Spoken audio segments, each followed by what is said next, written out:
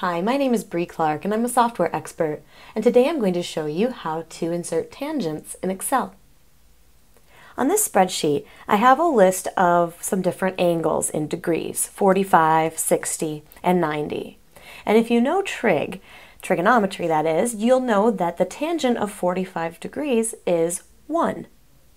Now, if I just use the tan function here, equals tan, and then select 45 and press enter, I don't get 1.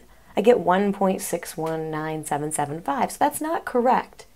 This is because you actually have to put the angle in radians in Excel.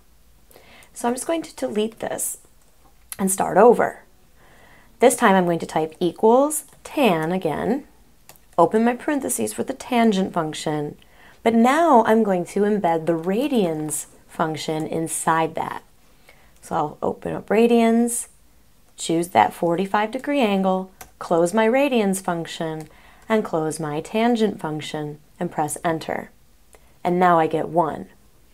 And if I grab that and use the autofill to fill down, I'll see the tangent for the other angles as well.